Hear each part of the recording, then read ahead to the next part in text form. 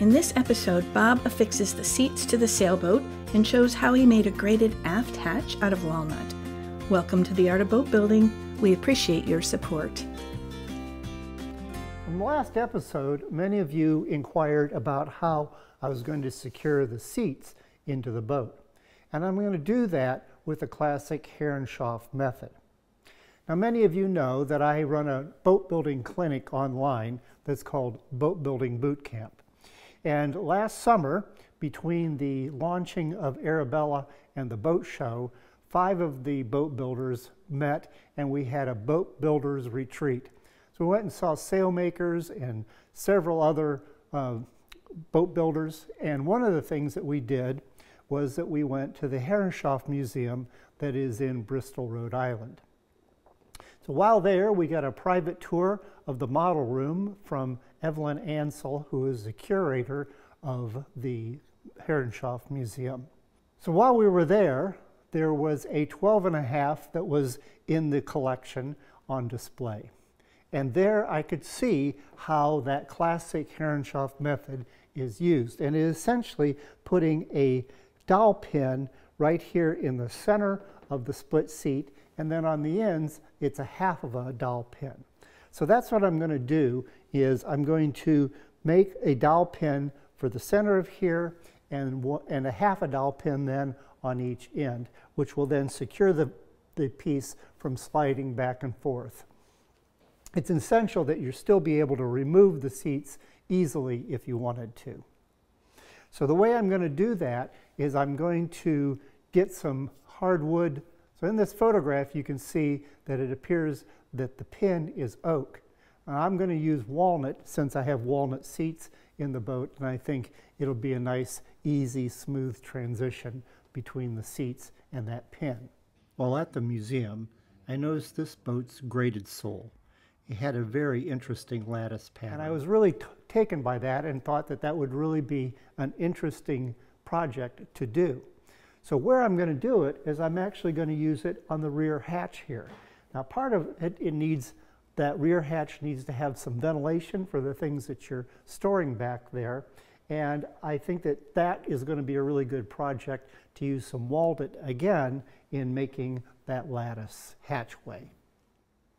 So the first thing we're going to do is to make those dowel pins for the seats.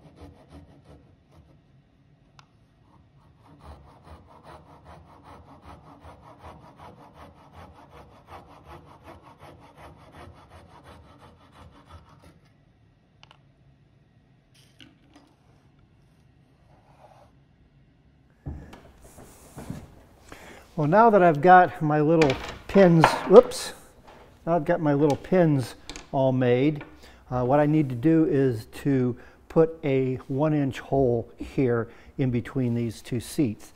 Now the way that I'm going to do that is I'm going to measure this, which is 10 inches. So I'm going to cut a 10-inch board and drill a 1-inch hole in it and then find the center line, and then that way I can clamp that down here to drill these holes. Now that I've got my block made, what I can do is to line up the center line here with the joint between the two seats, and I put this halfway, so this is 5 inches. So what I'm going to do is clamp that to each seat.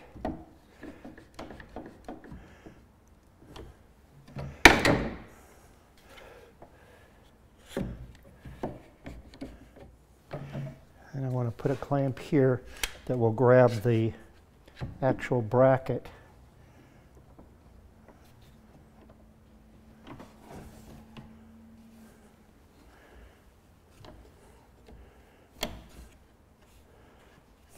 Okay. I put a piece of tape on my drill here so that I know basically it is from the bottom here, it's 1 inch and 3/4, which this is 3/4 and the seat is 1 inch. That way I'll know when I'm close to the bottom of it. By drilling this hole, it'll keep everything all in line.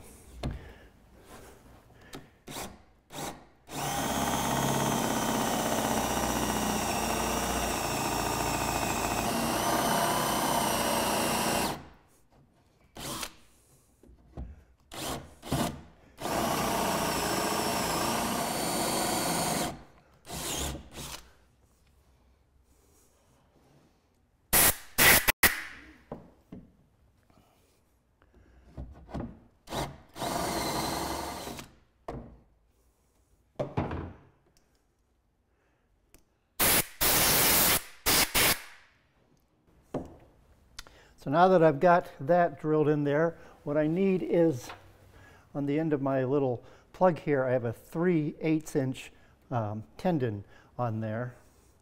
So I'm going to use a 3/8 inch bit, and because the center bit has made the center in there, I can find it very easily.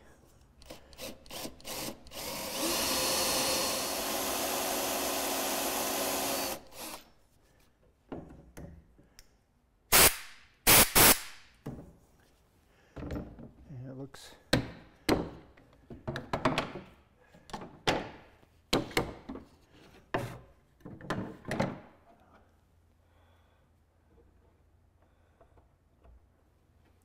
perfect. Now that I've got that one in, I need to put a half circle on each end of these two seats. So the way I'm going to do that is I'm going to take them out of the boat and then put the aft end and the fore end and put them together and then clamp them and do the same thing that I did here.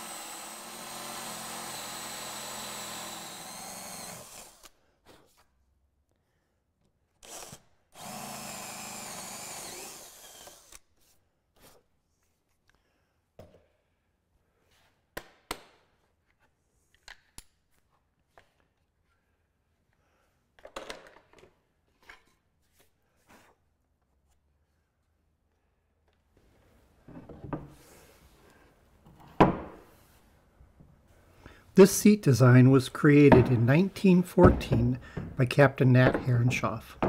After nearing 110 years, this is a very well-tested method for securing the seat in 12½.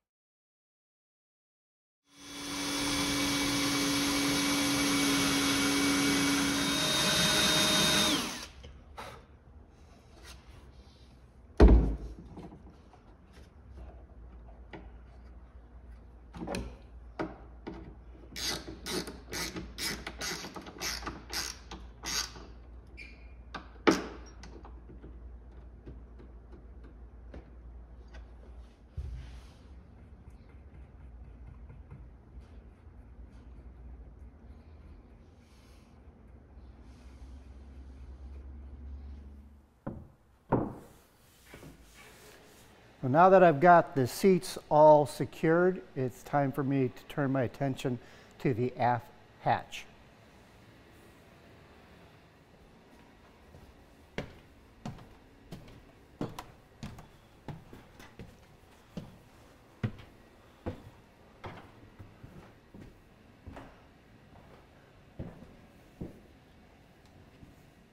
So I've decided that the little lattice sections would be a 1/2 inch and then a 1/2 inch space.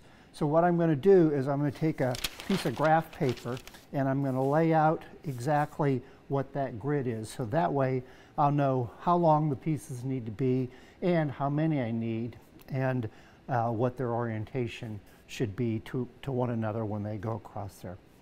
So I know that the hatch is 12 3/4 high and 20 1/4 wide. So now what I just need to do is to draw this out and figure out how that's going to be laid out. So this is what I've got worked up. I've got the hatch here and I've decided that the stiles here should be around 2.5 inches. That will vary, of course, once I trim it up. But what I end up with is 15 lattices going this way and 7 going this way. So what I've done is I've taken these 1/2 inch pieces and added 1/8 of an inch for the saw cut when I cut those pieces out, and then did the math here. So basically 2.5 and 2.5 is 5, and 15 pieces across here times 5/8 gives me 9 3/8, and add that 5 up there. And so basically what I end up with is 14 3/8 by 12 3/4. So of course I'm going to make these oversized so that I've got enough extra. So I'll probably do this something like 13 1/2 maybe by 15 1/2, something like that. And then on the other side I did the same math, ending up with what size of a blank I need, which needs to be 9 3/8 wide by 20 1/4. So again, I'll do the same thing as I'll make this probably 10 inches and this, somewhere like 21 inches, something like that. So now I've got this all laid out. I need to get some walnut and get it prepped.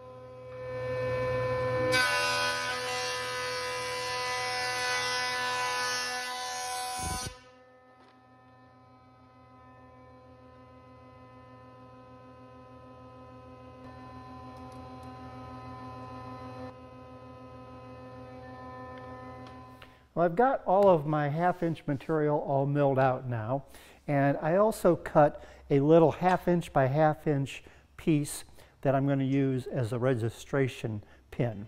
Now the way that I'm going to do this is the same way that a box joint is made. And if you're not familiar with what a box joint is, it's where you make a joint where these tines fit together like this. And if you're unfamiliar with it, you can certainly just Google box joint and you'll find quite a few videos on how box joints are made. And essentially, it is a matter of using a table saw blade and taking a board and moving it over notch by notch and using a registration pin. So instead of just the width of the blade, what I'm going to do is to put a dado blade in here so that I'll cut a 1/2 inch swash out of there at a time. Now you could do this with a router, but I think a router is not quite as accurate as a dado blade. So I have here a dado blade. So a dado blade here is a matter of several cutters. So first of all, you have 2 pieces like this that are 1/8 of an inch thick, and they go on the outside. And then there's a multitude of cutters in here that are different widths. So what I'm going to want to do is to come up with a 1/2 inch. So these are an 1/8 of an inch bite, each one of them. So the way we stack these up is we take one, and then we make sure that these little teeth miss and fit in here, and then alter it this way, and then add the third, or the other outer one on here like this. So then that will make up a 1/2 inch. Now what I'm going to do is I'm going to measure that with my calipers, and if it's off a little bit, this set came with these little pieces of paper that you can put in there if you need to shim it a little wider. So I'm going to set that up now. I found that if I put one piece of paper in there, that then I get exactly a 1/2 inch. So now I need to mount that into the saw.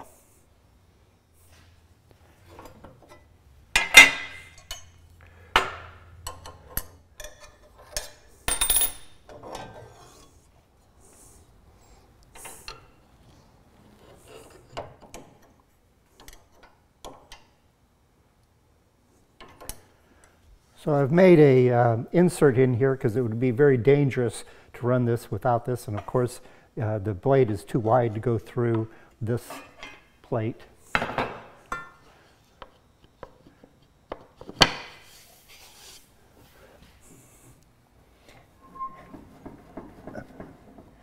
I'll raise that up. Now what we need to do is to figure out so that the height of it is exactly 1/4 of an inch. So I'll get some scrap wood and practice a few times to get that registrated in there and make sure that this is a 1/2 inch, cuts a 1/2 inch. So I'm measuring my test cut here with my calipers. I can see that it's a little bit smaller than a 1/2 of an inch. And in fact, my little pin won't quite fit in there, nor will these blanks that I made won't quite fit in there. I mean, it's very close.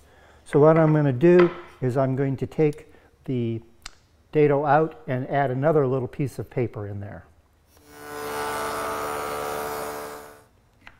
So it fits in there perfectly. I'll try one of these. And it fits in there perfectly as well. So now that we've got that set up, we can get started to set up our jig with our pin. I've got it all dialed in now so that I've got a 1/4 inch depth here and a 1/4 inch depth here so that that fits and is nice and smooth across the top. So now what's going to happen is I'm going to have this pin that will come out here like so, and then I will set this against the block here, against my square here, and I will make sure that from the blade to here is also exactly a 1/2 inch.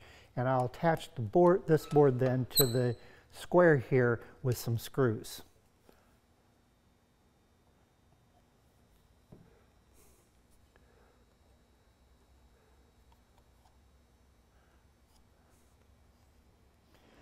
So the first thing I need to do is to cut a notch into each one of my blanks here to get started. Once I have those cut, then I can put my jig on there with my little pin.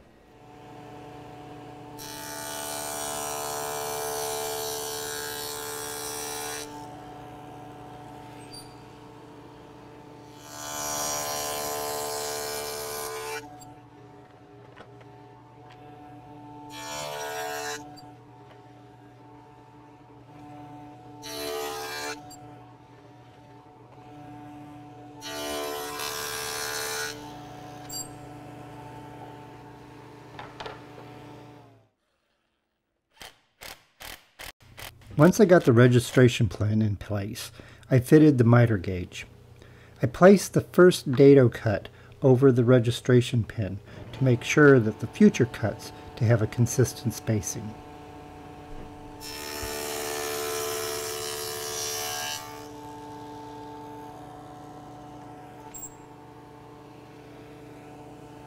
You can see how I then moved the board to register the future cuts.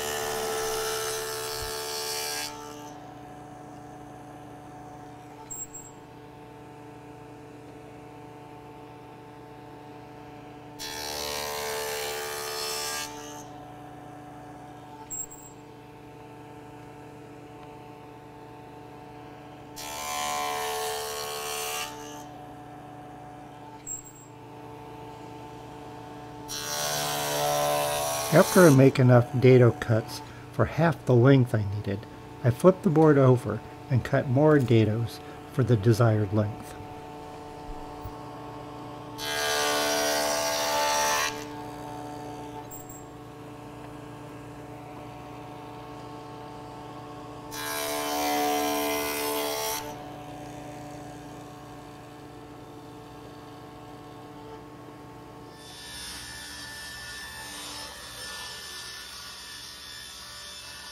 I then set my saw fence to exactly 1/2 inch and proceeded to cut the blanks into strips.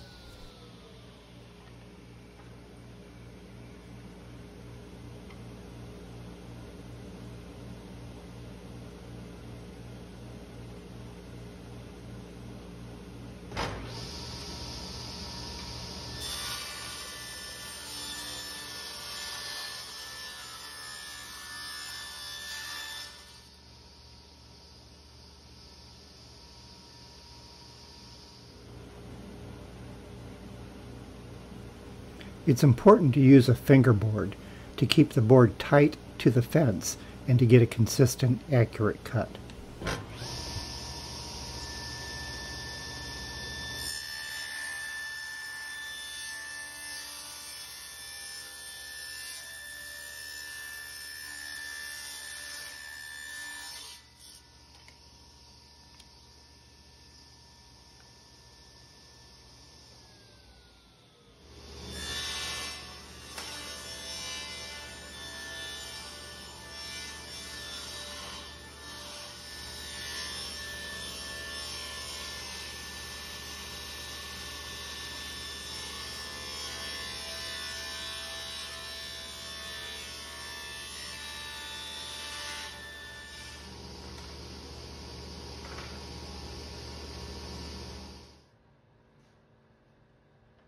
Once I had my strips cut, I began to dry fit the first couple to make sure it all fitted up well.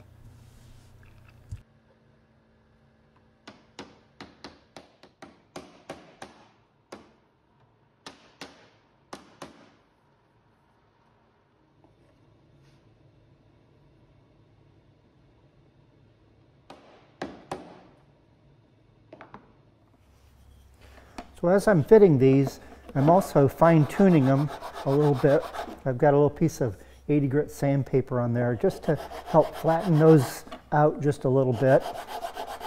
The other thing that I'm doing is I'm taking it over on the belt sander and I'm sanding the two sides for a couple of reasons. One, get the saw blade marks out of it, and also to I made them just a little oversized so that way it fits in here just perfectly.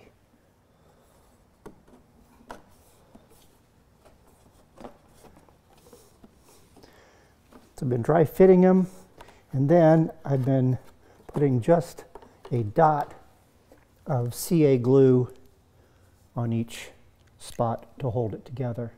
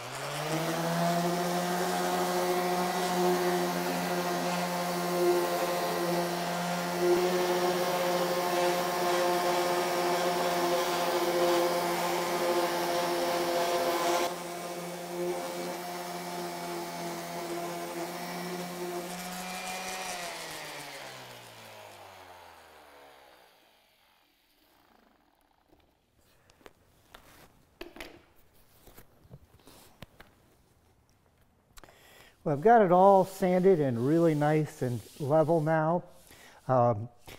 What I decided, I changed my plan a little bit. I was thinking that I was going to let these strips run underneath the border. Well, that just turned to be quite a complicated process. So what I'm going to do is I'm going to trim it off right here at these pieces that are the outside, and then I'm going to add about 2 inches of material around the whole thing. And I'll probably, I think right now I'm going to make a half lap joint at the corners. So the next thing to do is to trim this off so I can get some accurate measurements.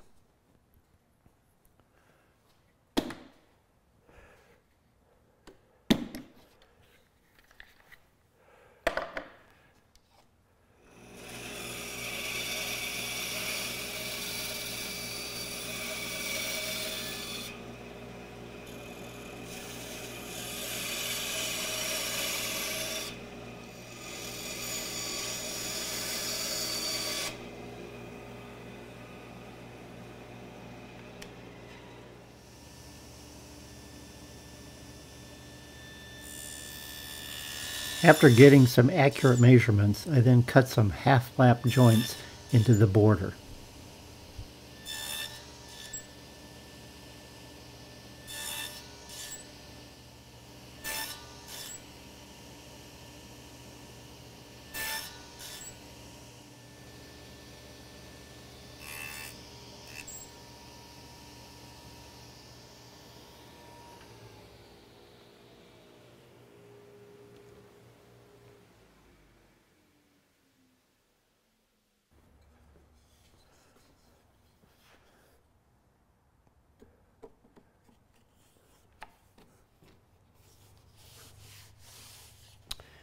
Well, that fits nicely. I left them a little long so I can trim it off.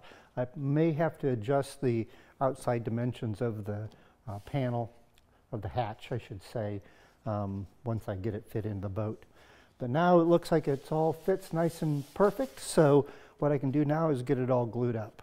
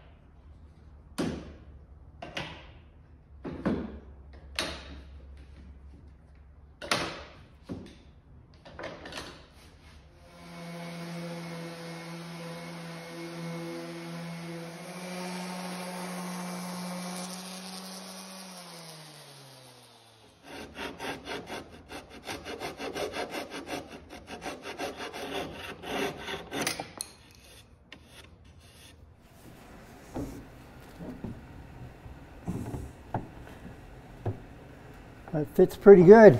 Now I did have to trim it up a little bit on the top here. Took about a 1/16 of an inch or so off. So what I think I need now is to have some kind of little clips here to hold it when it's in there. You can see down here at the bottom, I've got a little trough for it to sit into. So I think that's the next thing I need to do, is to figure out some kind of little turn things for right here.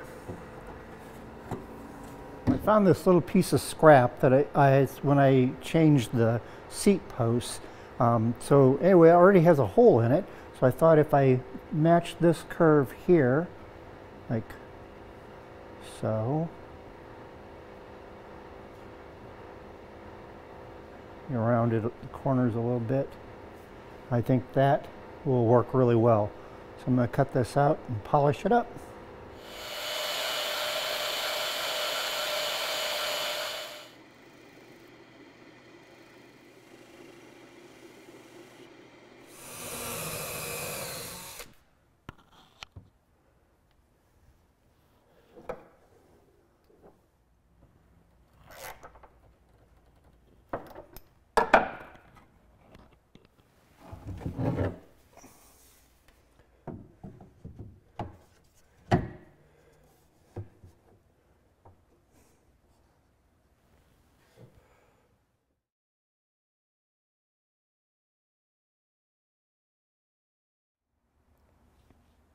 Well, I'm extremely happy with the way the hatch turned out.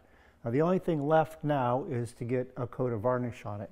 And since this episode we're running a little late, I'll show you the finished varnished piece in the next episode. I think it really adds to a nice classic feature of the boat, and I'm just really happy the way it turned out. So as always, thanks for watching, and remember, if you're going to make it beautiful.